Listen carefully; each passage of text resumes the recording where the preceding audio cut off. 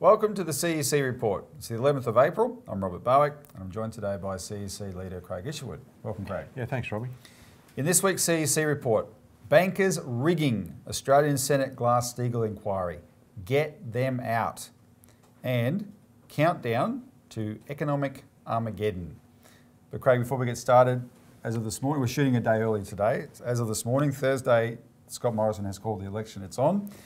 Now, how can we get excited, Robbie? I'm thrilled. Yeah.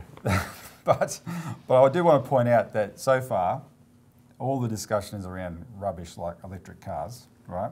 Is anyone hearing any discussion about the financial crisis Australia's plunging into? No. Right? They just don't want to talk about it. Now, we're going to go through a lot of details on that in this show, but this is sort of an example of what we've got to change and bring reality to bear on these types of elections. And of course, that's what the CEC is doing. We'll be running Senate candidates in every state. And some House of Reps candidates. And some House of Reps candidates. But definitely, everyone can vote for the CEC in the Senate, wherever you are. So look out for us there on those great big wide sheets. We'll have a number there somewhere. And our logo on the top. And our logo, that's right. And as usual, before we begin, what we're going to go through, the details are in the weekly Australian Alert Service magazine. We can't do justice to all the subjects in the time we have for the show. So if you want to know more about a subject and you haven't done it before, call in on our toll-free number and get a free copy of this, all right? And then you can have the backup stuff. And you can get onto our website as well, where we've got lots of press releases that back this up. All right, so first, bankers rigging Australian Senate Glass-Steagall inquiry, get them out. So we've got this inquiry underway, Craig. The deadline for the submissions closed tomorrow, yes. Right? The 12th of April. So far, they're just going through the motions. But before we get into the details of that, I want to announce, you know, this is not an obscure idea that we've sort of patched together and said, you know, oh, what if we can do this? There's a big movement around the world pushing Glass-Steagall. The latest example of that is today on the floor of the US House of Representatives, Representative Marcy Kaptur, a Democrat, tabled the 21st Century Glass-Steagall Act in the current US Congress, right? Mm-hmm. So there's a big, that's the bill they're pushing there to bring back the Glass-Steagall separation of banks. They've had bills before, Robbie, but they expired when the Congress, itself expired. That's right, it expires. Now, Craig, people are asking about that in terms of our bill, mm-hmm. the separation of banks bill before the US Senate. Does it expire now that the election's been called? No, it doesn't, because the Senate is not dissolved. The House of Reps is dissolved, not the Senate. So the bill stays there, and this inquiry can continue as well, and we'll talk about that now. The problem is not the timing of the election. The problem is this inquiry, as we put out in a press release this week, Craig, is being chaired by a banker, yeah. Senator Jane Hume. Now, her own staff, we were informed by people, CEC was informed by, you know, people who are Glass-Steagall supporters who went to Jane Hume's office and asked about Hume's conflict of interest as a banker. Her own staff denied she was a banker. Well, they should have got onto her parliamentary biography, which lists there that she's a real banker. She was the investment research manager at NAFM, which is a subsidiary of National Australia Bank from 1995 to 98. She was a private banker at National Australia Bank from 98 to 99. She was senior manager Rothschild Australia from 99 to 2003, and she was the vice president of Deutsche Bank from 2008 to 2009. So she's a banker. Another Liberal on the committee, Senator Arthur Sinodinos, is also a banker. He went from being John Howard's chief of staff he went to work for NAB while they were in opposition, and he's come back he's back in Parliament now. But he's a banker. There's a third banker on the committee, which we have to mention just because we're singling them out, which is the Greens Senator Peter Whish-Wilson. However, Peter Whish-Wilson, unlike the other bankers on the committee, is prepared to criticise the banks, mm-hmm. right? He's trying to be even-handed. He also wasn't associated with Australian banks, right? He worked on Wall Street. What's stunning, Robbie, is back in February of last year, in 2018, right? This committee was responsible for pushing through the APRA legislation. That's right. That gave Australia effective bail-in. That is where, you know, if the banks and when the banks get into trouble, through the regulators, they have the access, they can actually take people's deposits. Now, everyone says, oh, no, that's not possible. People are lying about, the CEC's lying about that and so forth. But we've done the work, and in particular, there's an excellent article in this Australian Alert Service written by Solicitor Bob Butler that goes through a legal definition, a legal opinion, that Australian deposits can be bailed in. It's this committee, Yep. led by these bankers, that are covering the arse of the They government rubber stamp that and get it for through. the benefit of the bankers. So no wonder nothing is happening in terms of Glass-Steagall or separation of the So in Craig, this country. that's true, but let me point this out, because this is a fundamental point. They did that before the Royal Commission. Yes. Now, before the Royal Commission, bankers ran the show completely. Everyone knows that. The government just refused to subject them to an inquiry until they're finally forced to, right? They looked the other way from years and years and years of banker abuse, misconduct, actual crimes, right? And lied, our banks are the best in the world, all this stuff. The Royal Commission showed all that to be totally false, right? What's really damning is this same committee is behaving the same way after the Royal Commission. It's as if that didn't happen. And it's particularly disgusting that there's now been, and it's not just this committee, there's another Senate committee I'll talk about, that there's been 2 banking issue Senate inquiries post the Royal Commission. Both of them are just going through the motions, right? So the other one was called the Access for Justice for Bank Victims Inquiry. That committee gave the bank victims 10 days to put in a submission, which is next to no time. At least we had 2 months. They did hold hearings, which we're not going to be getting, but now the report was released on Monday from that inquiry, and a bank victim leader has described it as a bitter disappointment, right?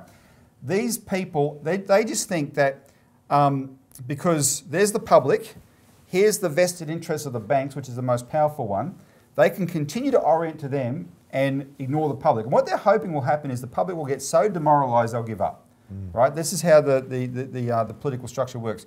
We have to make sure that doesn't happen. So now, in the case of the separation of bills of banks inquiry, this is something that remember the Royal Commission, everyone was saying, is he going to separate the banks? Is he going to recommend that? And he didn't.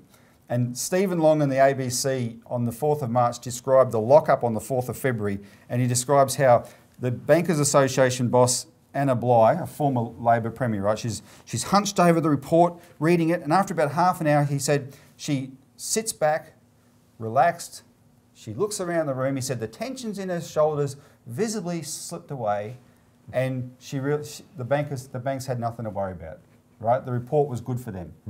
Is that what should have happened to the banks after all the revelations from the Royal Commission? No, of course not. So the main thing was, they were looking, are we going to be separated? And they weren't. That was the big thing. And when the news got out they weren't, their share price soared. However, a week later, Pauline Hanson went into the Senate and introduced the separation of banks bill. Because it's not up to Hayne can recommend it or not. It's up to the Parliament what happens to the banks, right? And this is the bill that we drafted. Let's separate these things. It's virtually the same thing that has just been tabled in the US Congress. So now there's this inquiry, but it's chaired by a banker, Jane Hume, with other bankers on the inquiry. What have they done? Well, we know they're being flooded with submissions. Their own website says that from a week ago, they said they've got 350 as of then. Well, they've got a lot more now. They're probably going to have well over 1,000. But they've said they're only going to publish 30. 30. Right? 30. 30, that's right. Right? Now, what that does, it suppresses 2 things. The demonstration of public support for the bill, right? Just totally suppresses it. It's deliberate. It equates to censorship. It suppresses the expert opinions that have been put to this committee by real experts. And we know there's a bunch of experts in Australia that have made submissions. There's a bunch of experts from around the world, Craig, that have made submissions, right? They should all be put up there, because then those expert opinions can be balanced against the mealy-mouthed, pathetic excuses from Treasury and APRA and the RBA and the banks and the Bankers Association of why they shouldn't be broken up, right? Let the people choose between the 2 expert opinions. But so that they get to suppress that, right? This is a real democracy, isn't it, Robert? In a real democracy, exactly. people have these ideals of democracy. It all should be open for public scrutiny. Yep. It should all be there for people to make up their mind. And there's great democracy in Australia. This is what should happen, shouldn't it? That's right. But it doesn't. Now we know. A lot of CEC supporters have been calling them members of this committee, and all the other members of the committee have said the same thing. Jane Hume's in charge. She's a virtual dictator. She gets, because the Liberals have the majority, she gets to make all these decisions. And she got in there when she got in there she was quickly promoted to this. It wasn't some small... I'm glad you mentioned that. That slipped my mind. Small period of time. No, Jane Hume was elected as a senator in the 2016 election, which was the middle of the year, July 2016. Parliament first sat in September 2016. The minute she sits in Parliament, she has put as the chair of this committee. And why this committee? This is the committee that oversees legislation related to banking. So they brought in a high-powered banker into the Senate. She's straight away made the chair of this committee where she can make these kind of decisions.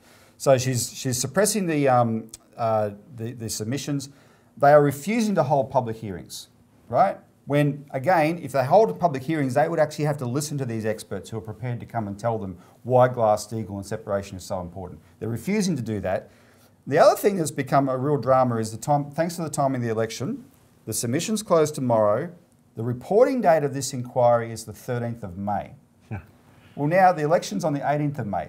These senators are supposed to go through the reading of these submissions, formulating an opinion, writing a report in the middle of an election campaign. Well, that's impossible.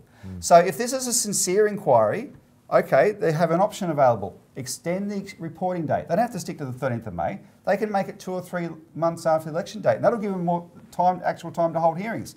So far, there is no indication they're prepared to do that, right? And so all these things are disgusting displays of contempt for the public. And like I said before, though, they want you, the public, to be demoralised. So you give up and go away and think nothing will ever change. No, don't give them what they want, right? What we have to do is keep at them, wear them down. Don't let them wear you down, you wear them down. So what we're asking people to do is, hopefully by now you did make your submission, get onto our website, there's numbers there, call the members of this committee and demand they hold hearings. But then the other thing to do is call in and get a copy, if you haven't got it, of this legal opinion that Bob Butler, the solicitor, did on bail-in. Call in and get any backup material you need on Glass-Steagall itself and separation of banks itself. Make it your business as a citizen to go and confront every candidate in your electorate, all of them. There'll be a dozen or so in every electorate, right? Labor, Liberal, National, so definitely the major ones, but all of them. Front them all up on this question of bail-in and the separation of banks, right?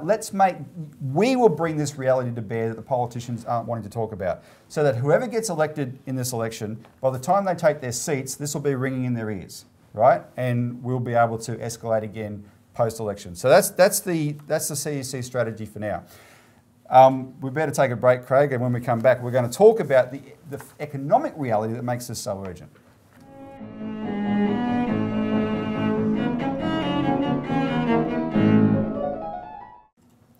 Welcome back to the CEC report. Countdown to economic Armageddon. So, Craig, before the break, we were talking about the Glass-Steagall Senate inquiry. Why do we need Glass-Steagall? For the same reasons that Franklin Roosevelt brought it in 1933, Robbie. We've got to protect the legitimate banking system. That is the necessary commercial banking system we need for commerce and trade inside our economy. We've got to get rid of the speculation and all the toxic elements of our banking system by breaking the banks apart into the necessary commercial banking, and the rest of it has to be basically pushed aside, written off or whatever. That's what Glass-Steagall does. It's a political fight. It's not, the mechanisms have been done before, as Roosevelt did in 33. It's purely the political awareness, the will to do this has to be made absolutely urgent, and it needs to be done before we get into a full-scale economic collapse. Otherwise, we're going to end up in chaos. And it's the viewer out there that's going to suffer massively, because if it's not controlled, if we don't have a protected banking system that controls and is able to direct the economy with a national bank and other policies that the CEC represents in our 5-point program, then we're going to end up in a real mess. And that's the issue that we're going to go through now, because as I said at the top of the show, the election is a joke so far. All they're talking about electric cars. They need to be talking about this reality. If it was an American election in August 2008, can we all look back and say they should have been talking about the financial crash that was about to happen? Well, take it seriously, because that's what's looming right now. So here's the very latest. The IMF has shocked Australia, or those who are paying attention this week. Its economist for Australia, whose name is Thomas Hebling, he admitted that the property collapse in Australia is faster and worse than the IMF expected, and they have to revise their forecast for Australia as a result of that. And the point, one of the reasons this is so significant, Craig, is that property growth, this bubble in property, that has been responsible for virtually all Australian economic activity for the last half decade since the mining boom ended, right? So construction, etc., all on the back of this. There's a massive knock-on effect about to happen, and the IMF is conceding that. Moody's, the ratings agency, which they're a joke, half of them, but they keep producing these reports. Sometimes they start to catch up with reality. So Moody's has revised its property forecasts for the big markets of Melbourne and Sydney. They're now forecasting a further 10% fall in Sydney. Remember, Sydney's already down 14 to 15%, and that's an average. So that's a lot higher in some places. And a further 12% fall in Melbourne this year. And then when you know that, Robbie, they've already understated it because they can't really state what they actually believe. Well, all these forecasts are always, so they make a forecast it started off as 5% down, then 10% down, then 15% down, then 20% down, and the market keeps outpacing the forecasts, right? So, but you're looking at, they're admitting at least by the end of this year it's going to be 20% down. Well, it's going to be 20% down before that, right? And when that happens, people will be really starting to panic. This is important, Craig. The Irish are looking at Australia, and the Irish are saying, well, we know what a banking crash looks like, and it's you. There's a financial expert in Ireland named Eddie Hobbs has written in the Irish Examiner on the 9th of April, are we seeing early signs of an Australian debt asteroid strike and why it matters? I'll just read some of the quotes from that article. He's monitored the reporting in Australia. He goes, Eddie Hobbs says, a recent report by Denise Brayley, who we've had on this show, Craig, the president of the Australian Banking and Finance Consumers Support Association, to a Royal Commission on Banking provided a worrying picture of banking in Australia. Her research and findings on the dark arts of some debt sales down under reverberated more widely for a reason. It can happen in parts of banking in a hot market. How widespread, however, is uncertain. Brayley claims that in 70% of her cases, borrowers were unaware they'd been sold an interest-only mortgage until nasty letters started to arrive.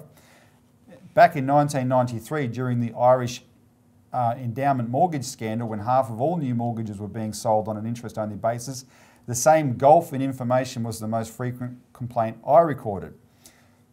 He continued, fast forward, in 2019, over 40% of Australia's big home loan book is out on interest-only deals.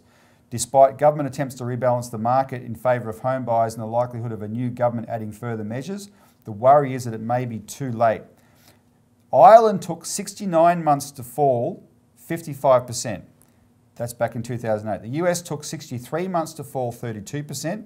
Spain took 78 months to fall 37%. According to economist Leith Van Onselen, formerly of the Australian Treasury and Goldman Sachs, the slope of the Australian decline to date is not as steep as Ireland's, but it is steeper than the USA and Spain. Whether this morphs into a systemic crisis and economic Armageddon flagged this month by independent economist John Adams is not yet clear, but some of the spillover effects are startling. Then he goes through, I'll skip a few things, then this is what he concludes. The worst case scenario is that Australia could be the location of the next crater for the IMF to fret over, and the first since Cyprus in 2012 to experience haircuts on deposits. Let's take a break and we'll continue afterwards.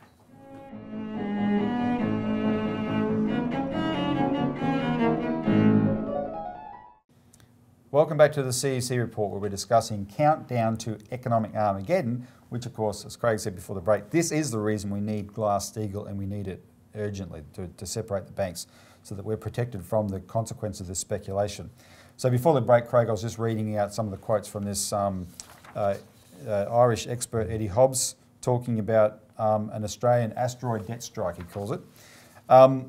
Now, other pointers though. Last week, you and Elisa on our show covered the fact that John Adams, the economist that Eddie quoted, he went public with information to say, look, our Treasury sent a delegation to Europe in February to talk to the countries that had a banking crisis in 2008 to find out in detail how they handled it, right? Yep. So if the Treasury's doing that, are they making that clear to the public? No, they're not. And of course, some people would argue, well, of course they wouldn't do that. But the point is, that shows you that when they're telling you, oh, our economy is in great shape, etc., they're not even believing it, right? There's a global dimension to this as well that just has to be mentioned. One of the real issues that people don't understand about the banking system, Craig, is derivatives. This is what most speculation is centred in. In fact, it's tied up in the housing bubble, for instance, because the only reason the housing bubble got so big is because the banks could gamble in derivatives on the bubble. Well, get this, in Wall Street, the biggest banks there have just released their annual reports, and in their own annual reports, these banks, which were not made to change their derivatives practices after the crash, when they should have been, have admitted that the derivatives that they're gambling in could bring down the global financial system. I mean, they admit it in their report. I'll read you a quote in a second, but just to give you a sense of their derivatives, our Australian derivatives collectively, $37 trillion of derivatives across all of Australia, right? Australia's banks. JP Morgan Chase, one bank, has 48.2 trillion US in derivatives. That's probably more like 55 trillion for us. 60. 60. Yeah. Citigroup has 47 trillion in derivatives. Bank of America, 31.7 trillion. Goldman Sachs, 42.3 trillion. Get this from JP Morgan's annual report. Quote, JP Morgan Chase could incur significant losses arising from concentrations of credit and market risk. JP Morgan Chase regularly monitors various segments of its credit and market risk exposures to assess the potential risks of concentration or contagion, but its efforts to diversify or hedge its exposures against those risks may not be successful. So, Craig, with everything I've just gone through, we've got two choices. Break up the banks, separate them, inoculate the system against this kind of thing, protect people and their deposits from that, and not let the banks do that again, yeah. Or bail in. What should we choose? Well, obviously, Robbie, I think people say leave my deposits alone, right? Look, the issue here is a political one, and at the moment there's a lot of political denial about the reality of what's coming up, and it's all masked by the election, right? Yep. The fact is that we've been on this subject now for nearly 6 years, since the Cyprus events, where people couldn't believe that the international model was going to be to steal people's deposits. And a lot of the politicians that are in there now still don't want to believe that that's the case. And the media. And the media, yeah. Ian Rogers of Bankers Day, formerly from the AFR, called us eccentric this week for claiming this. Yeah, and look, if they keep pushing this line that we're wrong from the point of view of, you've done a detailed analysis of exactly, and we've done a lot of detailed analysis of why this is the case, they're all covering that up.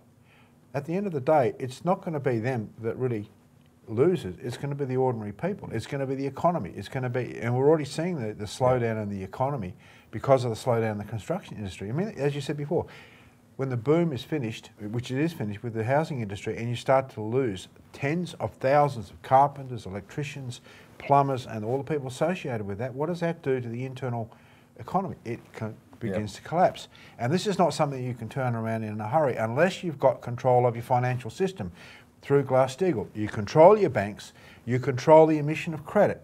That means we would have a national bank which controls the private banks, and then you'd emit large amounts of credit into productive industries, into your farm, into manufacturing, and you know, large-scale infrastructure development projects and so forth. You have to have a non-monetarist approach to how you run an economy. We've had 40 to 50 years of monetarism in this country, and this is where it's got us to. And that'll stop the bubbles from happening again, is the other thing. That's all part of monetarism, yeah. All right, so Craig, thanks very much. Let me end by repeating, don't let the politicians and their subservience to the banks, etc., that disgust you. Don't let that wear you down. You wear them down, right? They need interaction with the public to balance the vested interest. Keep the fight up. That's it for this week's CEC report.